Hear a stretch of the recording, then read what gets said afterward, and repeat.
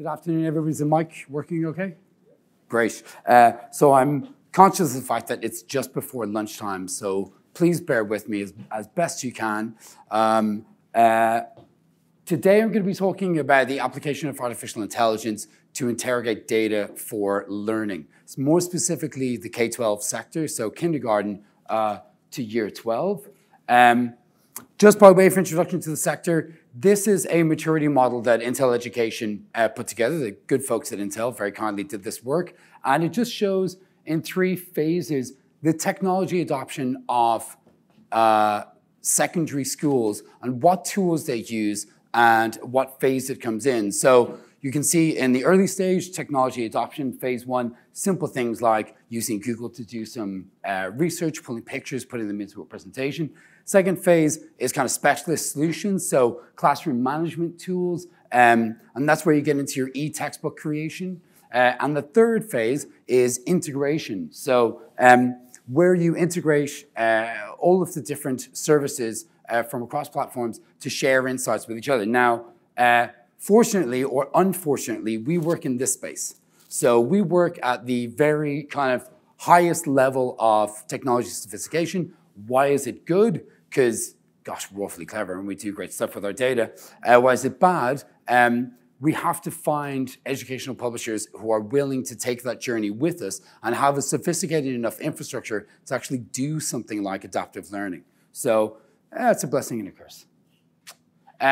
This is us. So here we are in Dublin.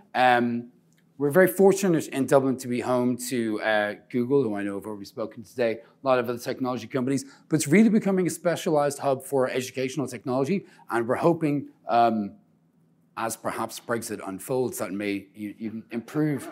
I was really torn about whether or not to put that one in, but I'm keeping it.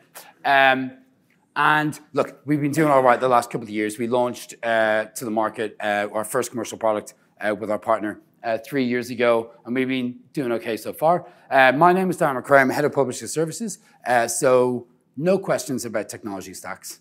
Just want to get that out there. Or languages. So my role in the company is really to midwife these projects with our publishing partners. So we have these educational publishers, traditionally very print-oriented, print-focused. My job is to really bring in the technology, the artificial intelligence, the front-end design, the consultancy, and help them make the journey into adaptive learning. Now today, applying machine learning to educational content to get actionable data. So I wanted to try and tell you guys a story today about 3 ways in which we interrogated a set of data and got really clear action points out of it. I'm conscious of the fact there aren't so many in the room who work in the edtech space. So I wanted to give you something that would hopefully be relatable enough and overcome the hunger that is almost certainly eating at you. So when I talk about assessment, this is really a piece of assessment content. So in education, you simply have a question, answer, solution piece. This is from one of our products that's live in Mexico. Assessment is incredibly important to adaptive learning because if we can't assess the ability of our students, we can't make recommendations about what they should do next, which is, after all, the business that we're in adaptive learning. So we model user experience across 3 different horizons. The first is the curriculum model. So how are the users actually navigating the course? What are the most efficient routes that they should be taking to achieve retention and improve learning outcomes? The second is the learner model. So that's the student record. What questions are they getting right? What are they getting wrong? How much time are they spending?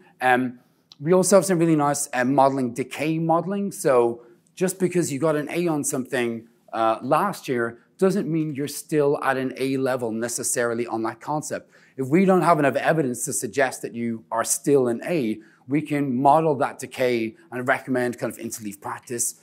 Chances are you've forgotten this. Maybe it's time to revise this specific area. And then the content model. Now, given that this is ConTech, I figured I'd probably focus on the 3rd strand of this. So we also analyze and interrogate content performance in the educational space. All of this goes into this very generic looking funnel, and it comes out as a recommendation for the student. So what should the student do next? Now, any good teacher, since the dawn of time, has been doing adaptive learning. So if you have any teacher who can recognize that some of the students are strong, sorry, I shouldn't, weak, no, and in the middle, no. So any student who recognizes different students, so a teacher who recognizes students have different abilities is adapting learning. They tailor the content, they tailor the assessment. Technology just allows us to do it much more efficiently, agnostically of personality, and at speed and also scale.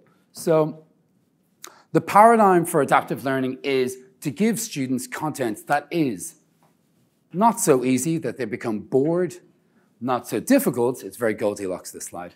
So not so difficult that they experience anxiety, but it's somewhere in the middle. So when people are in flow state, they are at the edge of their abilities, their retention is better, their learning outcomes are better, they spend more time in the applications, so they learn more. So that's really the paradigm of personalized learning.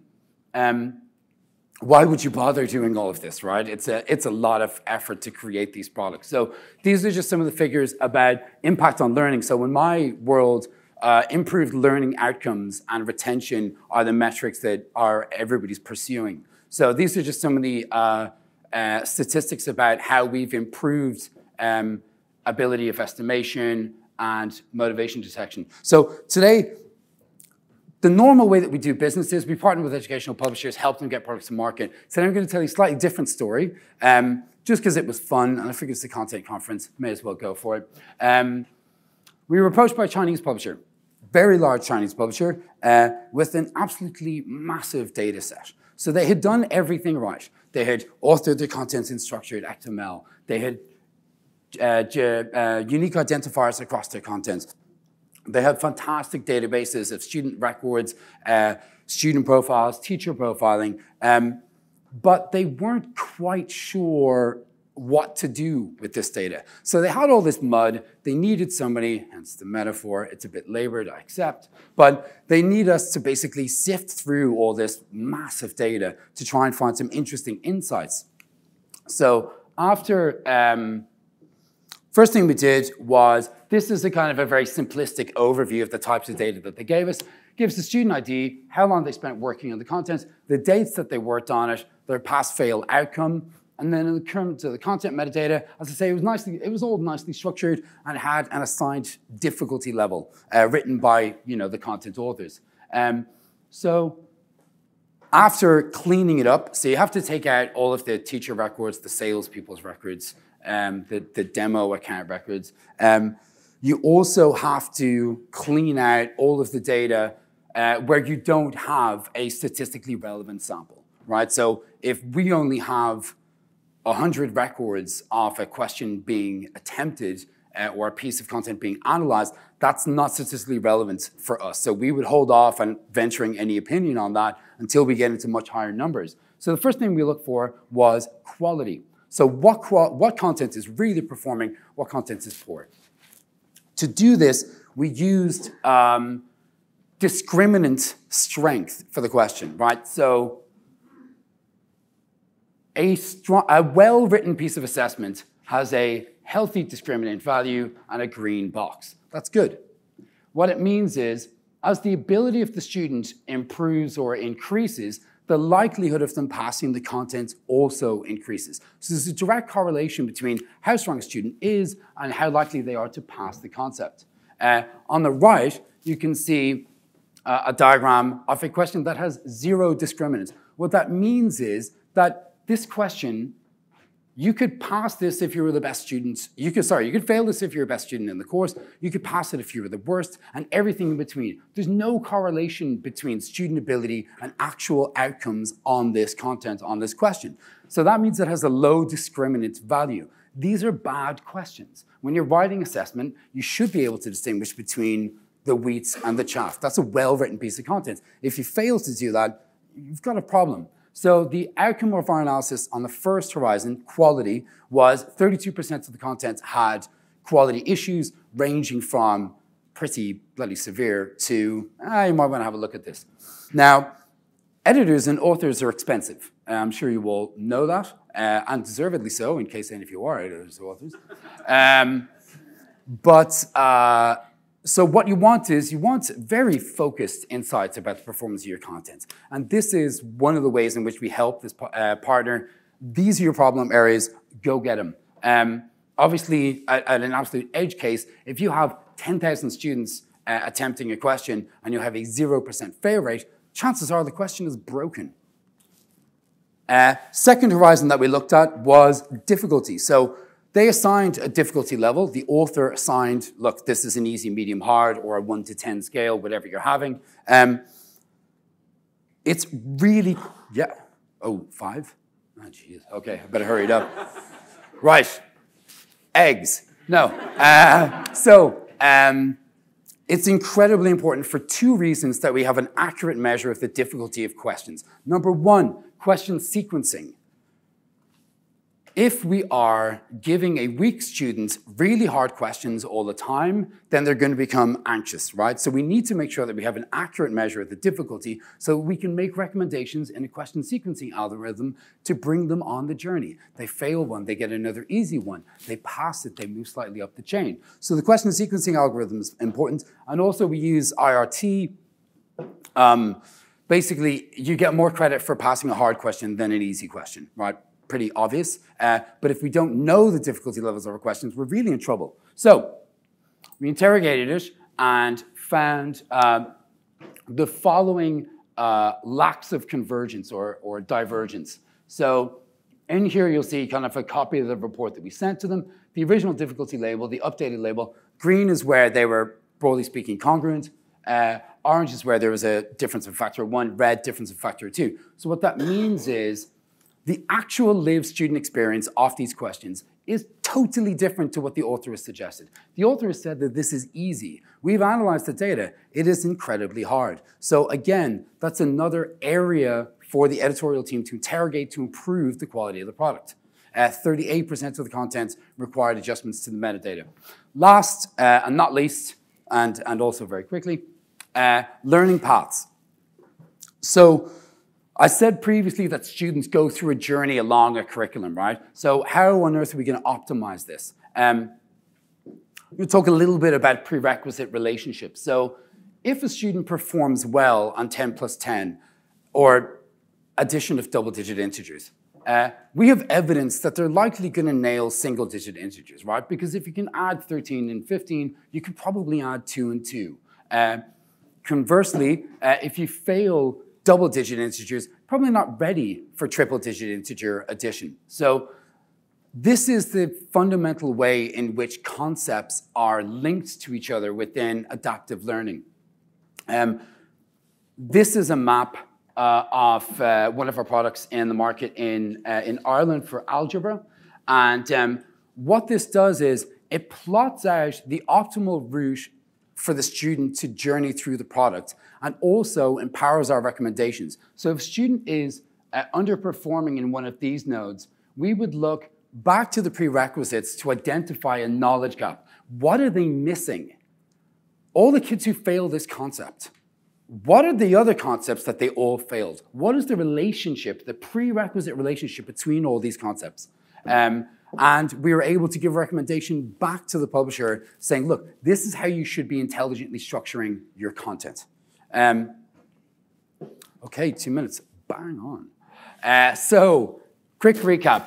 We interrogated the data across quality issues, also difficulty metadata, extremely important if you want to have predictive analytics about performance of student behavior.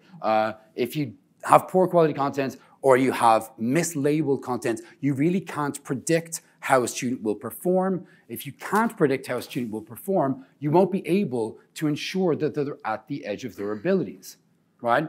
Those are the building blocks. And then the optimal learning path, as I said, ensuring that you don't waste people's time.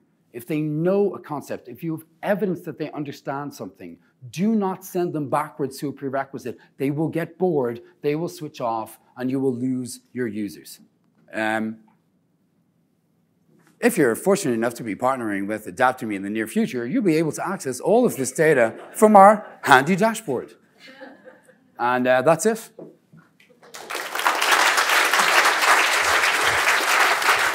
Thank you very much.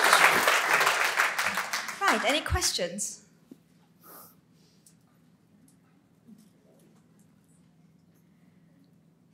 Well, that's a pretty thorough presentation. There is a question right there. Okay, yep, go ahead. Sorry if you said this, but so when you're working with publishers, are they creating all new content, or are people repurposing textbook content, repurposing existing assets into your system? We do both, right? So it's rarely the case that a publisher, this Chinese publisher was kind of a dream come true because they'd already structured all their content so beautifully that we could map it very simply. The way we normally, this is a consultancy, kind of a side gig I thought you guys might find interesting. The way that we normally work with them is we go through the content creation process. We can retrofit existing platforms and existing content, but again, there's a transformative journey. You have to iterate there. They won't necessarily plug in exactly, but that's kind of part of the journey.